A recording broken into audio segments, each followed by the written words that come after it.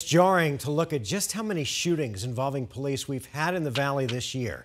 You're now looking at video from 16 different incidents, and this is just from the last 3 months. It is obviously a highly complex and emotional issue. So to help us put this all in perspective, Team 12's William Pitts joins us to break it down by the numbers.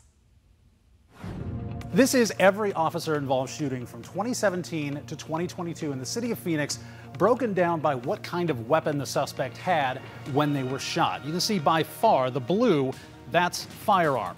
19 in 2017, shoots way up to 61 in 2018. And it's by far the most prevalent weapon all the way to the end. In 2022, we've had 16 officer-involved shootings where the suspect had a firearm. But look at this. This is bladed object, things like knives, axes, swords, whatever. 7 in 2017. It stays fairly level all the way through 2021, very low. And then 2022 shoots up to 13 officer-involved shootings with a bladed weapon. And here's a map of every officer-involved shooting from 2017 to 2022. Here's 2017, 29 officer-involved shootings spread out around the city of Phoenix. 2018, shot way up, 69 officer-involved shootings, again, spread out all over town.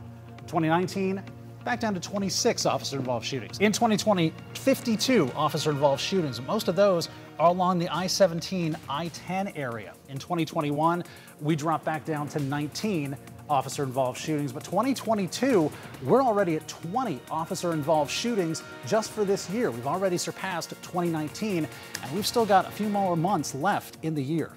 William Pitts, 12 News.